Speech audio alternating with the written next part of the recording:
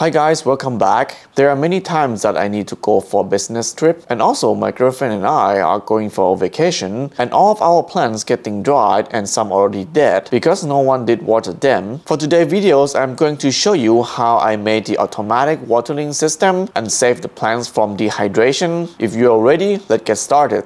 My idea about this system is I want to water the plant one time a day at the same time, so just like an alarm clock. And I also want to get a notification if the water in the tank remains too less. And I also want to see the real-time data of water level left and the alarm time. So I came up with the system like this. The ground system to handle motor pump and checking water level is done by ESP32. And on the cloud, I'm going to set up web server for HTML page to update sensor data and so on. So meaning ESP32 is connecting to the server all the time and sending data to the server by the WebSocket. The WebSocket server receives data from ESP32 client and display that data on HTML web client. And to set up timer, I will make a simple text file and let the WebSocket server read it and send it to the ESP32. So if I want to set up new alarm time, I just simply go to my virtual machine on the cloud and change that file anytime. So the ESP32 will get new timer once WebSocket server is restarted. The HTML page is good for time-to-time monitoring, but I also want to get an email notification once the water level is very less, so I could review it later. If the system is working, I could save my plants from a death of dehydration. To water the plants, I'm thinking to use a small water pump because the plants are not too big and just need few hundred milliliters for each tree. I'm thinking to use this gasoline tank for water tank, one hole for pump hose and another hole for water refill. For water level sensor, this A02YYUW ultrasonic sensor is a good candidate because it's waterproof and many people have tried it before. I made two holes on the tank so the sensor can be placed and see water surface in the tank. And as I mentioned earlier, the ESP32 will be used as microcontroller because it could do many things like connecting to Wi-Fi, doing WebSocket, sending email, and so on. And here's my connection diagram of all components. The pump motor needs 12 volt, so it will be on off by ESP32 pin with this transistor and relay. I have LM7805 to step down 12 volt to 5 volt for ESP32. There is a push button to allow me to manually drive the pump. Ultrasonic is connected to UART port. There are many things we need to test, so I'm going to test individual functions separately.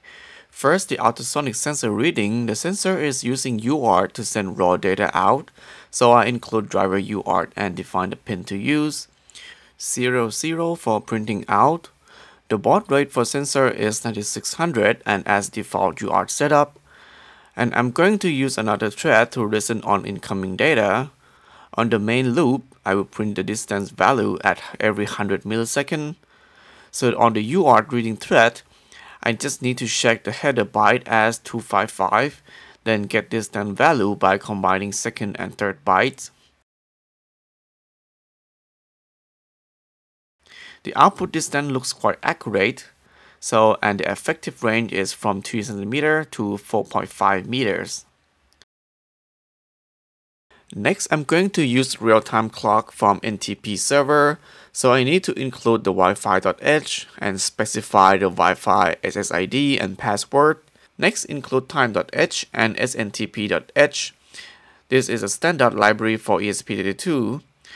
I put GMT offset second as 32,400 because JST is plus 9 hours from GMT, and a helper function to print local time and to check a time available or not. On setup, first thing trying to connect to Wi-Fi, and after that use SMTP set time async notification and config time. Once time is available, we will print out on screen every 1 second. And you could see the ESP32 is connecting to internet and trying to get time, and once it receives it, it will print out the correct time. Next is to check the WebSocket. The ESP32 will be one of client, so we include WebSocket client.h. The data format between server and client is in JSON, so we include Arduino JSON.h. WebSocket event is like a callback function once any kind of event happens on WebSocket. On setup, similar as before, it will try to connect to Wi-Fi, then trying to connect to WebSocket server as on this address and port, and it will do reconnection automatically. On the main loop, the ESP32 are trying to send num data, which is just sample data, to the WebSocket server at every 1 second, and the num value will keep increasing. Here is the JavaScript of WebSocket server code. At first, it will try to read the file which has alarm time inside. Then it will establish a WebSocket server on this port. Once if there is client connected with the name of ESP32 client, it will send alarm time back to that client. And on message event, if the ESP32 client sending something back, it will pass that message to the web client so the HTML could see those values. For the test, I will run WebSocket server from my laptop. Once the ESP32 is on, it will try to connect to this WebSocket server. After they are connected, the server will get num value and ESP32 will get alarm time. And on HTML console is printing new data. And that's how we can get real-time data from the device. Next is to check the sending email function. We need Wi-Fi header same as before and include ESP mail-client.h. We need to specify the SMTP server and sender and receiver email here. Declare the SMTP and config objects and some variables. On setup, trying to connect to Wi-Fi and set up the config of SMTP. I made this send email function with sendTech as argument. Inside here, we construct message object and finally just send email and wait for the result. Inside the loop, I'm going to send email from ESP32 to my Gmail with the update number every 15 seconds.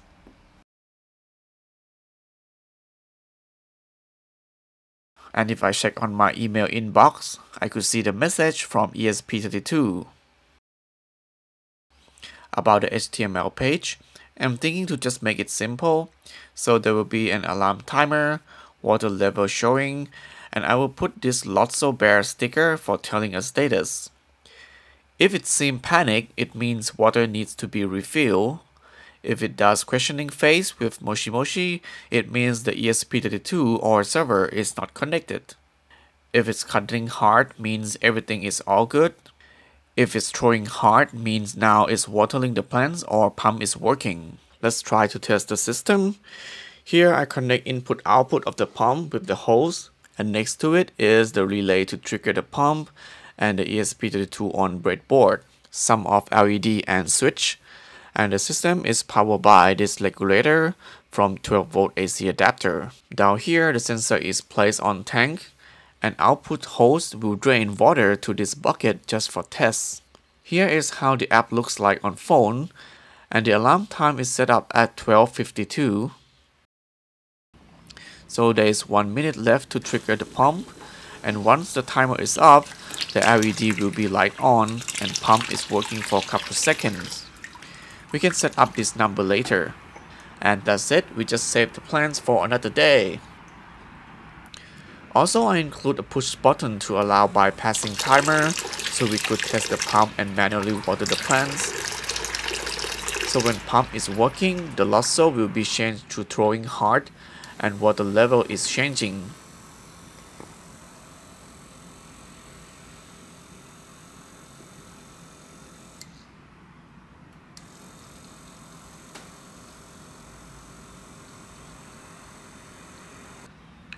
If water level is below 15%, then Lotso will start panic and I will get email notification to refill water.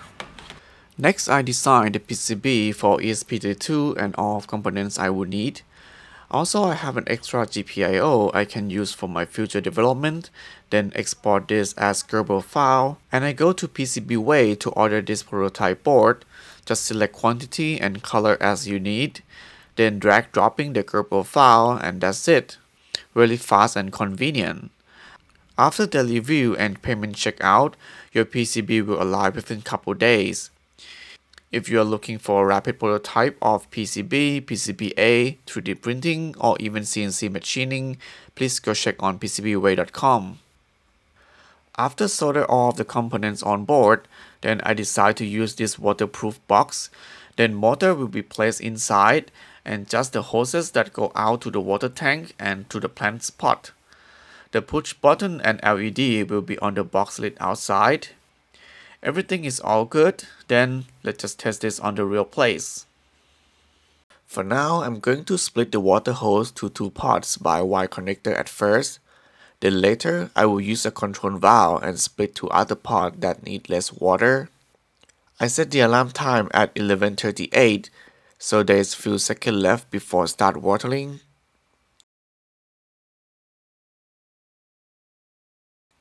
And once the time is up, the pump is working and the plants got safe for another day.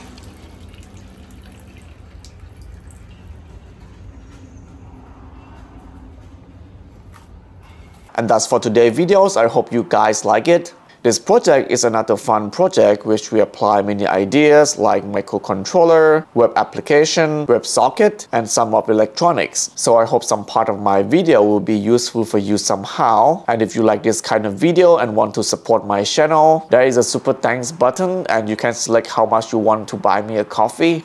Also, you can join my channel membership and that will be a great energy for me to keep doing this. And before you leaving, please don't forget to press like or share button. Thank you for watching and see you soon.